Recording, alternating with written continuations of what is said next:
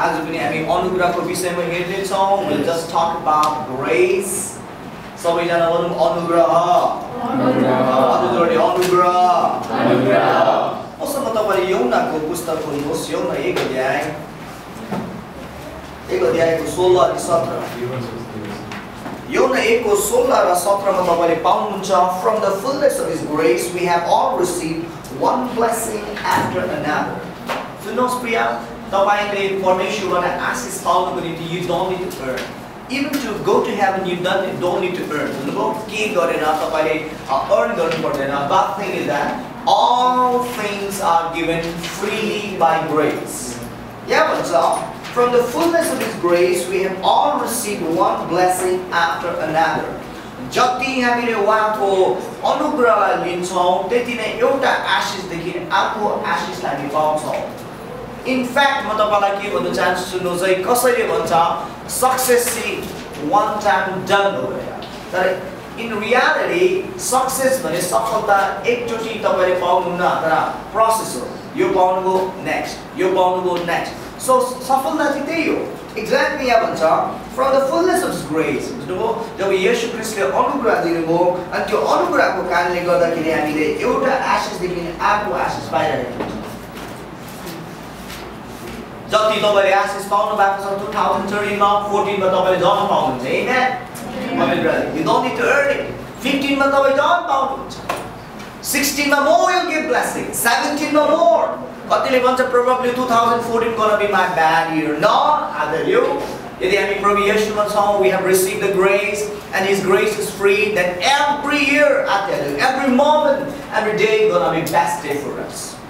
The unlucky day, आज मेरो किस्मत फुटेको, those things not working, those things अब त्यो कुराले काम गर्दैन हाम्रो माझमा किनभने हामीमा ग्रेस आएको छ.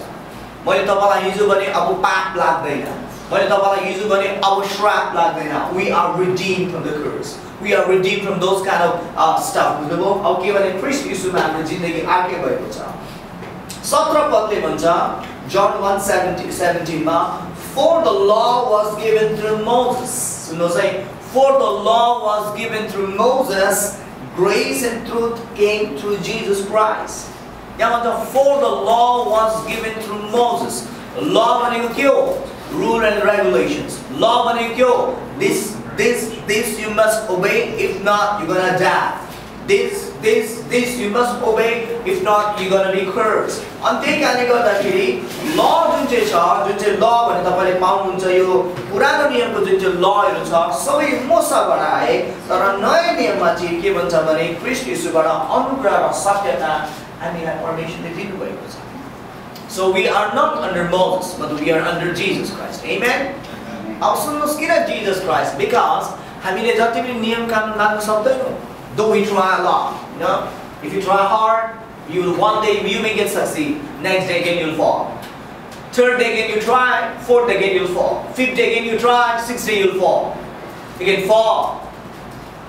अनि बाइबलले भन्छ यदि हामी नयाँ यो पुरानो नियमको जति पनि नयाँ के सरी यो नियम र कानुन मानेर हामी जिउँछौं भने यो नियम र कानुन हामीले पुरापुरी मान्नु पर्यो अरे.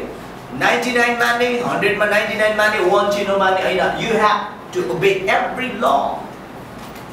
तर law मान्न सक्दैन हामी. आमा बाउको अन्डरमा हामी लमा बस्छौं कि आमा बाउको कुरा सबै हामी मान्छौं? न. In the same way church मा पनि कतिवटा law हुन्छ सबै हामी मान्न सक्छौं? न. In the same way there is lots of law in the Bible. के सबै कुरा हामी मान्न सक्छौं? न. Law ले जहिले पनि हामीलाई condemn गर्छ. Probably तपाईको सायद तपाई condemnation thoughts मा तपाई सधैं हिँड्नुहुन्छ होला. यदि if you are in the law, म चुकिए. Damn, I just म चुकिए. कति गर्छु म चुकिए. So those kind of thoughts come in your mind. म सकेन. तर प्रिय तपाईहरु हाम्रो लागि एउटा नयाँ खबर र खुशीको खबर के छ भने येशू ख्रीष्टबाट नियम आएन. येशू ख्रीष्टबाट अनुग्रह र सत्यता आउनु भएको छ. अनुग्रहको मतलब के हो? काम गर्नु पर्दैन. अनुग्रहको मतलब के हो? तिमीले गर्नु पर्दैन, म गरिदिन्छु. That's easy. So sweet. अब हिजो मैले तपाईलाई भने रोमीको पुस्तक हामी खोल्ने छौं. त्यो पुरानो नियमको ल, do's and don'ts ले चाहिँ के गर्छ भने किन परमेश्वरले दिनुभयो? पुरानो नियमको डुज एन्ड डन्स परमेश्वरले दिनुभयो ताकि डुज एन्ड डन्स मानेर हामी स्वर्ग जानुको निम्ति क्वालिफाइड हुनुको निम्ति दिनु भएन तर पुरानो नियममा परमेश्वरले डुज एन्ड डन्स दिनुभयो ताकि हाम्रो मुख चुप रहोस् भनेर चुप रहोस् भनेर नोबडी शुड बोस्ट कसले पनि खम्दै केयर गर्नु पर्छ मैले सानोदेखि म पवित्र छु तिमीहरूसँग पापी छुइनँ म सानोदेखि म विशुद्ध रहेको तिमीहरूसँग बिग्रेको छुइनँ भने कसैले बोल्नु नपाओस् भनेर हरेक मानिसको मुख चुप रहोस् भनेर परमेश्वरले डुज एन्ड डन्ट्सको ल दिनुभयो भने बाइबलमा तपाईँले पाउनुहुन्छ नेक्स्ट म तपाईँलाई के भन्न चाहन्छु भने सुन्नुहोस् है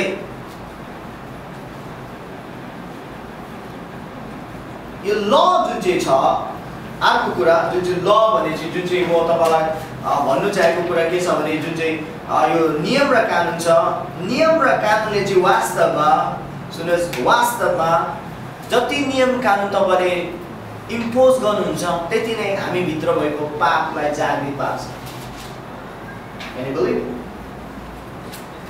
तपाईँले के भन्नुहुन्छ दादा हुनुहुन्छ लाग्छ but it's real true it's true जति तपाईँले नियम र कानुन चलाउनुहोस् न त्यति झन् बिग्रिन्छ मान्छे अब हेरौँ है पहिलो कोरिन्थी हामी सायद लास्टको 16 को 56 रहेछ पहिलो कोरिन्थी 15 अध्यायको 56 मा तपाईले पाउनुहुन्छ the sting of death is sin the power of sin is the law मजाले सुन्नुहोस् है तपाईले के पाउनुहुन्छ भने पहिलो कोरिन्थी 15 को 56 मा 56 मा पाउनुहुन्छ the sting of death is sin and the power of sin is the law त्यसको मतलब do's and don't पाप गर्नुको शक्ति हो बाइबलले भन्छ do's and don't मतलब पुरानो नियमको व्यवस्था नै पाप गर्नुको उक्साउनुको निम्ति त्यो एउटा शक्ति हो नेपालीमा के लेखेको छ कसले पढ्दिउँ त यहाँ के लेखेछ 15 को पहिलो कोरिन्थी 15 को 56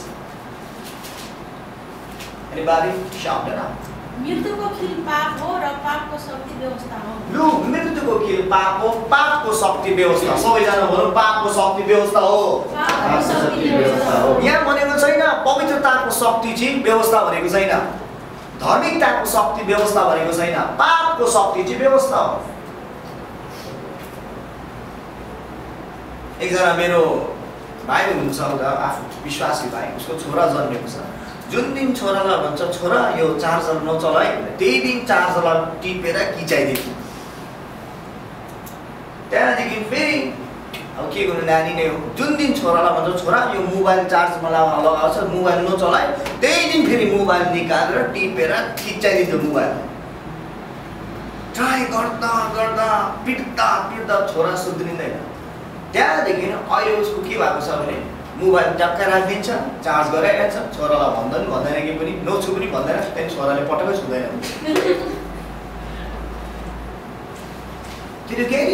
त्यही भन्छ पहिलो कोरिन्थी 15 को 6 भन्छ व्यवस्था पापको शक्ति हो जब तपाईँले भन्नुहुन्छ सिगरेट नखाए त्यही दिन खाइरहेको हुन्छ ट्रेनिङ सेन्टर कहाँसम्म तपाईँ सेन्टरमा जाएको हस्टेलमा बस्नु होला कतिवटा रुल्स एन्ड रेगुलेसन हुन्छ सन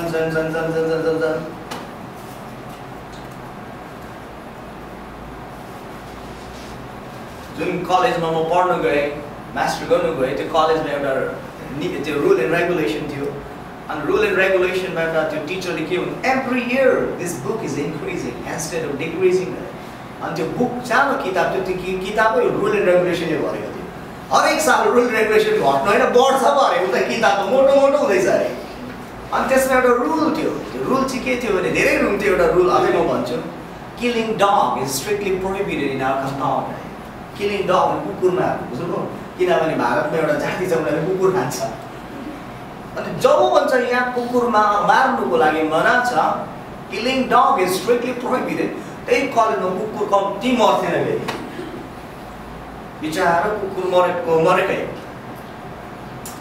अब सुन्नुहोस् त्यहाँदेखि फेरि उनीहरूले एउटा नियम निकाल्यो Using cell phone or mobile phone is strictly prohibited. And जब मैले cell phone अनुमति छैन दुनियाको cell phone ल्याउन जाने मान्छेले जब चाहिँ cell phone अनुमति छैन भने त्यति बेला cell phone स्टुडियोले ल्याउन थाल्यो बक्समा लुकाउन थाल्यो सिक्रेटली बोल्न थाल्यो अनि फेरि अर्को नियम लगायो having love affairs in our compound is strictly prohibited जब त्यो अनाउन्स गर्न थाल्यो दुनियाको केटा र केटीहरु क्यामेरा माया जान बस्न थालिहाल्यो I tell you the truth. एकजना ट्रेनिङ सेन्टरको कुरा गर्छु नाम चाहिँ म भन्दिनँ त्यो ट्रेनिङ सेन्टरमा केटा र केटीहरु बोल्नु दिदैन अलिकति हेर्नु खोज्यो केटा गडाउ भने हेर्नु हुँदैन अनि even the girls are not allowed to talk with boys. Forget about talking, you're not allowed even to watch also. Not allowed. हामी परमेश्वरको ट्रेनिङ पवित्र not allowed. केटाहरुलाई अलाउड छैन केटीहरुलाई अलाउड छैन बुझ्नु तर जब एट द एन्ड थाहा छ एन्ड केटाहरुबाट टेस्टिमोनी सुन्नु छ अरे बाउ मैले लभ लेटर लेखिसकेर मैले उसको हात धरि छुइसके समथिङ बुझ्नुभयो इभन हाम्रो अफेयर्स पछि हामी त विवाह गर्ने सासन पुगिरहेको हुन्छ वाइ थाहा छ किन जहाँ नियम र कानुन बढी लगाउँछ नि त्यहाँ पाप झन हुन्छ अनि पहिलो कोरिन्थी 15:56 ले के भन्छ भने व्यवस्था पापको के शक्ति हो धार्मिकताको शक्ति होइन When do's and don'ts बढी आउँछ नि do's and don'ts ले म तपाईलाई भन्न चाहन्छु पाप बढी लिएर आउँछ